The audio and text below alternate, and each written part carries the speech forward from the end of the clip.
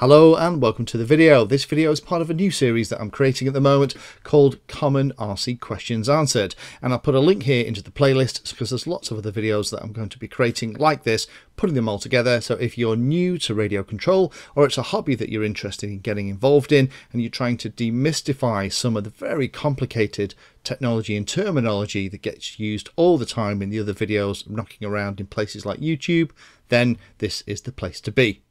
If you're interested in finding out a little bit more about radio control, then I also have a series of other playlists on the channel that's probably worthwhile having a look at too. There's the Introduction to Remote Control series that's also on the channel that has lots of videos, some of which I'll be referring to in the video that you're about to watch. And there's also lots of other channels designed for newer pilots, and they're typically called Introduction to or for beginners. So for example, there are Quadcopter Building for Beginners series and Wing Building for Beginners series 2. But let's get down to the topic for this video. So this time we're going to talk about LiPo batteries. Now all of these things in front of us are examples of LiPo batteries, little 2-cell, 3-cell, 4-cell LiPo batteries, varying sizes, varying capacities. And in this video I'll hope to try and dispel some of the myths about what they are and how they work. So first of all, let's talk about what we need to know. So if I pull this battery out here, we can see that it has 4 cells in it. So each of these individual little silver packages are cells, and you can see it clearly inside this battery, but it's exactly the same inside here. So underneath this cover are the cells, and again this little 3-cell battery in here are actually 3 cells held together. Now each of these cells produce about 4.2 volts when they're fully charged, and when they're completely empty is about 3.5 volts. So when you read 3.5 volts on each of the cells, the battery is empty, it needs recharging. When it's fully charged, there's 4.2 volts in each of these 4 cells.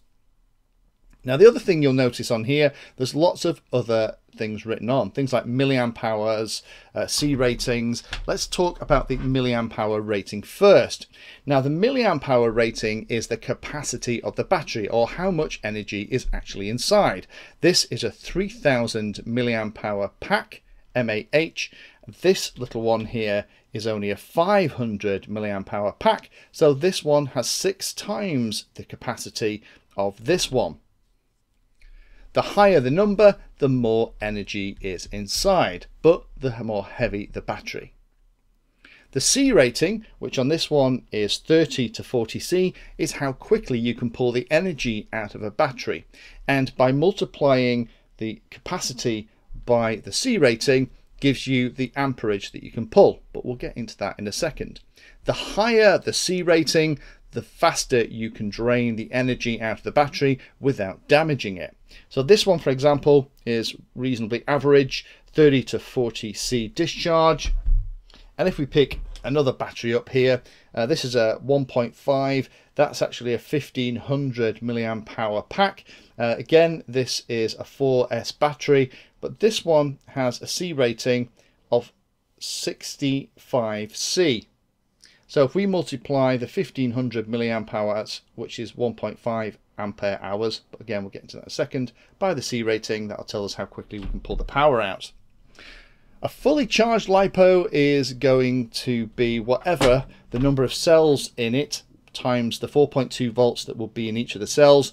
So for example, in this 4S battery, it's going to be 16.8 volts. In a 3S battery, something like this little 1300, perfect for a little wing, is going to be 12.4 volts, because each of the 3 cells in here would be at the 4.2 volt maximum.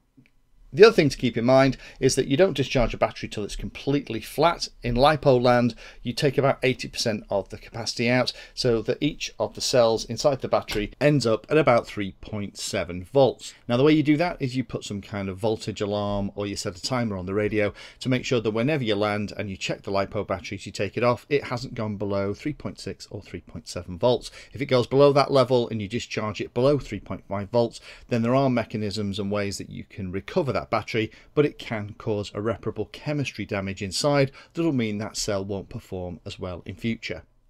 So now we've talked about the basic pieces, let's talk about some of the common questions that I get when I'm talking to people about LiPo batteries. The first one is, can you use different batteries on different models? And you can, but you have to be a little bit careful. So for example, you might have a 3S pack and you might have a 4S pack. Now these are both 1300 milliamp hour packs, but this one is a 3S pack, this one is a 4S pack, and you can see this one's an awful lot bigger and it's got a much higher C rating. There's a lot more electrode metal in here to allow that current to flow. So if you're flying your model and it's working beautifully on this, can't you just smack one of these guys in because it's going to fly faster, because it's going to be a bigger battery, it's got more voltage? Well, the answer is, well, yeah, you probably can, but what you'll find is that props and motors tend to be rated for specific battery voltages. You'll see them supporting 2 to 6S, for example. But if you look at the thrust tables for the motors that you're interested in, you'll probably find that as you increase the number of cells or the voltage that is being used to run the motor, then the size of the prop that you need is going to decrease. So if, for example, you were running a model with a 3S battery and you put a 4S battery in it, you might find that everything got exceedingly warm and wasn't very happy. So be careful of that. If you're going to change the batteries and put a bigger battery in your model, then you're probably going to have to swap the prop. You'll probably find as well that adding more cells or a bigger battery into a model will make it more powerful too. Back in the day, we were all flying 3S quadcopters and then we all moved on to 4S quadcopters, and that's actually what a lot of these batteries are. I fly 1300 in a lot of the little racing quads. For longer flight times, I'll use something like a 1500 4S battery, and then for some of the quads where I'm not bothered about high performance and it's built to the specs, I'll use a 3S battery 2200. That'll give me 8-9 minutes of flight time depending on how I'm flying. Now, to work out the maximum amp draw that you can pull from each of these batteries is pretty straightforward. You just multiply the milliamp hour rating by the C rating. So if, for example, we have a 1300 battery and it's rated at 35C, then that's going to work out at 45,500 milliamps or 45.5 amps. So for that battery, the maximum you could pull out is 45.5 amps safely.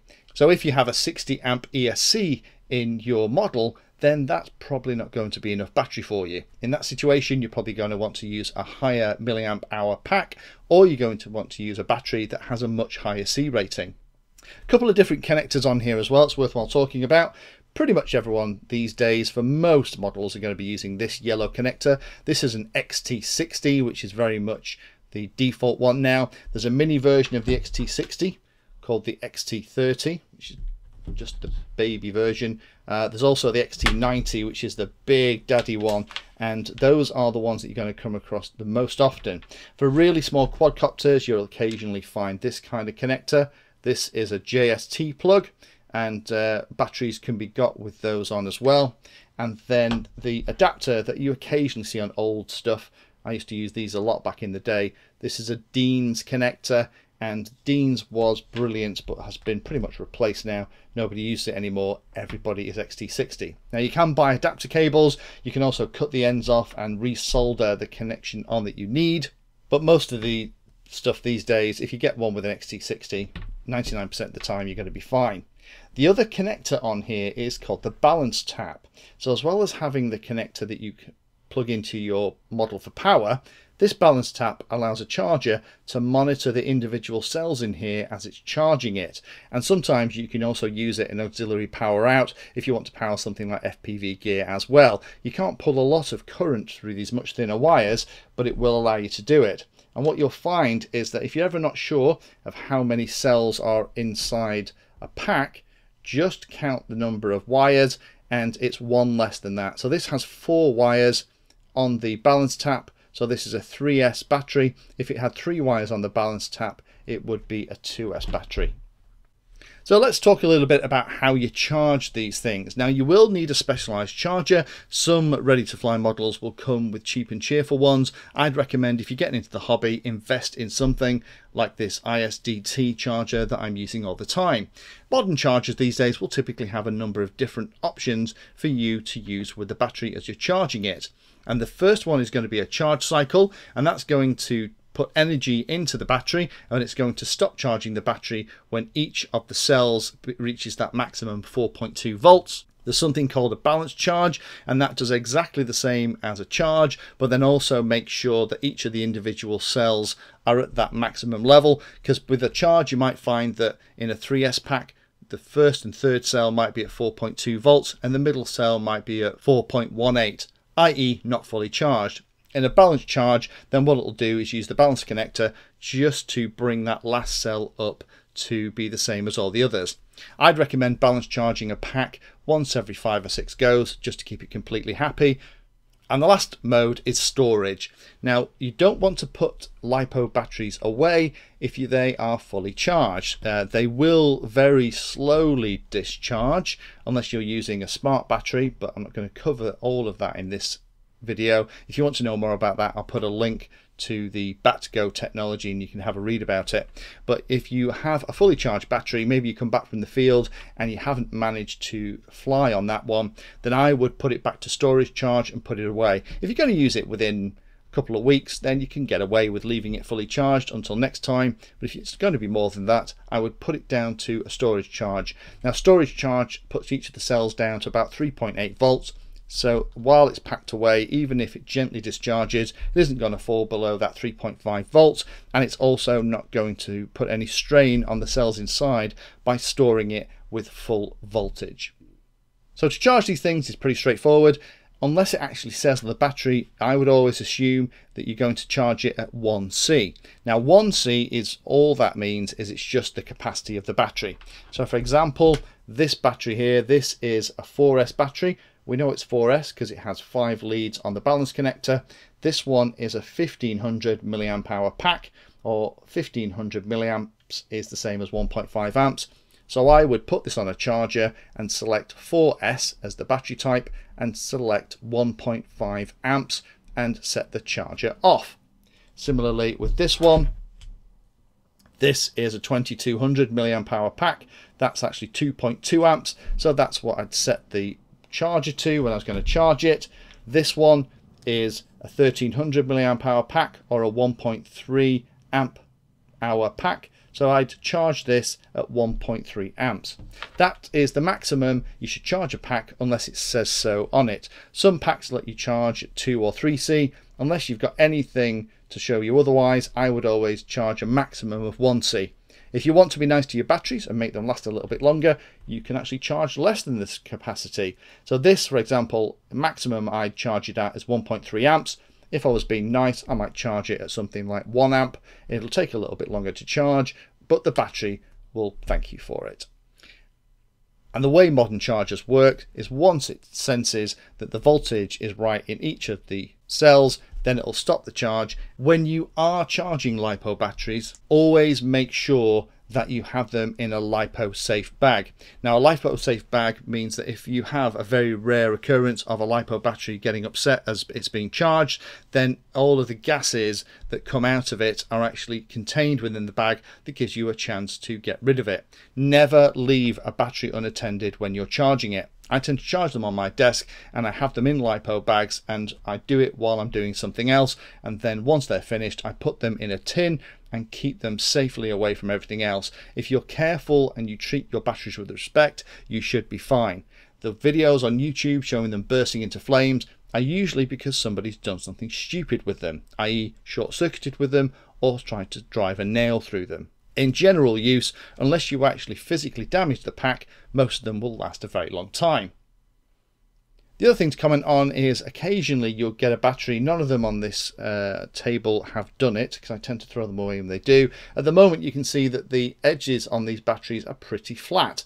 Once they start to get a bit old, you'll notice that they'll start to puff up as though somebody has tried to blow them up like a balloon. If you start to see that puffiness, that means the battery is coming to the end of its life and you need to stop using it. Final thoughts on batteries: make sure that you invest in a decent charger. A decent charger is like the radio or FPV goggles. It will last you for years and years. I'm a big fan of things like the ISDT chargers at the moment. They work really well and they seem to do a really good job of keeping the batteries in great shape. Make sure that you've got a way of keeping track of your charged and discharged batteries. I have a friend of mine who's lost a couple of quadcopters by flying over water without a fully charged battery, and the battery kind of giving up as he hasn't managed to make it back to dry land. I use these little things here. These are little clips that go on the end of the batteries that show you when it's charged, and then when I've finished I just pop that across and I know that's a discharged one, and that's the way that I keep track. But have a way so you know when things are charged and when things are discharged, because it's all too easy when you're out there at the field, particularly if you have only a couple of minutes on a model and you land it to change something, just keeping track of which ones have full charge and which ones don't. Make sure you use timers on your radios for all of your models. That'll make sure that you don't fly longer than the battery can support. And getting something like this is a little battery checker, and by plugging the balance tap into this at the field, there's loads of different types of these available, you can actually check and have a look at how much power is left in the battery. These are worth their weight in gold and will save you from destroying a battery and potentially damaging and crashing a craft as well.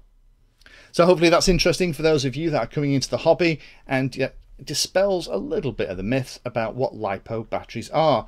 They're a fantastic battery technology and they pack an awful lot of power in a relatively small lightweight size, which is why they're so useful for radio control. But just treat them with care, treat them with respect, get yourself a good charger, and hopefully now some of the questions that you have been sorted out. And again, go and watch the other videos in both the beginners question series and also the introduction to remote control for lots more tips and tricks. If you found that video useful or like the content, then please hit the like and subscribe button down below. If you want to go the extra step, you can become a Patreon of the Painless 360 channel and help provide support for what I do here. All the videos created here are put into playlists, so if you're interested in a particular topic, have a look at the playlist, and they all are organised in there to make them easier to use. If you're not sure if there's a video for your particular problem or topic you want to know more about, then add Painless 360 to the Google search term that you're interested in, and that should find the video, article or content about the particular thing that you're interested in having a look at.